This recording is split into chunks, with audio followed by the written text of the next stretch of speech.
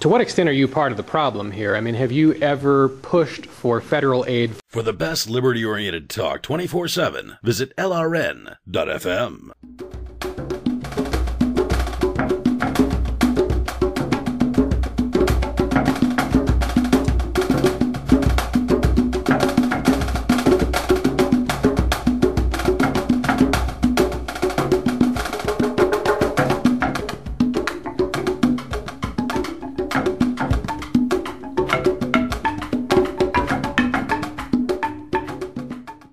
Now, some folks are gathering for a news conference. Let's see what that's about. Can you tell me a little bit about what the news conference is about? I'll actually have you speak to Scott Spradlin. Pardon? I'll have you speak to Scott Spradlin. Oh, who's he? He is the head of the Fix the Debt for New Hampshire.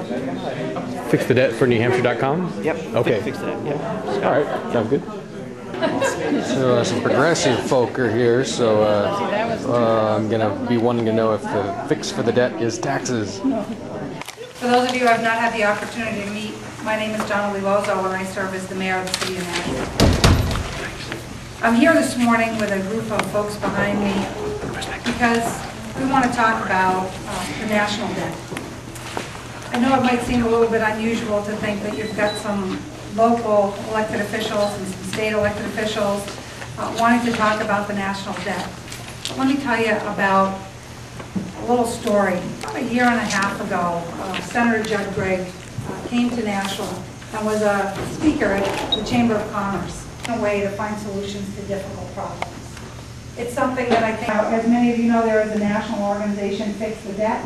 This is basically our New Hampshire chapter. Lost on me, however, that when local mayors or yes, you're holding this. yes.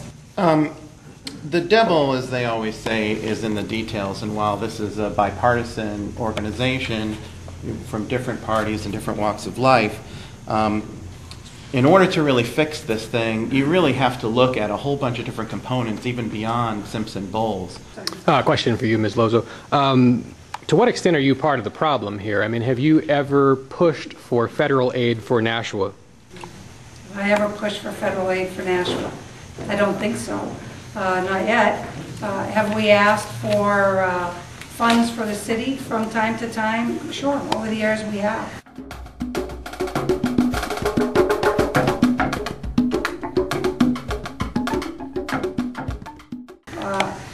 Just so happened that under my administration, that's when they started talking about not having earmarks any longer. No, as I said in my remarks, I expect that this is going to hurt on the local level. I expect it's going to hurt on the state level. I expect it's going to hurt on the federal level. The problem is just so huge that we all have to take a little bit of pain to make it work. And